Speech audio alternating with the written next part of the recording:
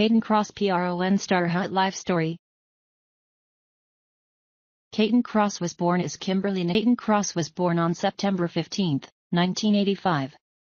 She was raised in Sacramento, California. Kayden claims her sexuality became more important to her once she turned 18. Kayden Kross started dancing at a local gentleman's club. It wasn't long before she was contacted by an agent. She is of Swedish ancestry. Kayden graduated from Ponderosa High School. She is currently pursuing a bachelor's degree in psychology from California State University, Sacramento. Kayden became a Vivid contract girl in November 2006 as reported by AVN.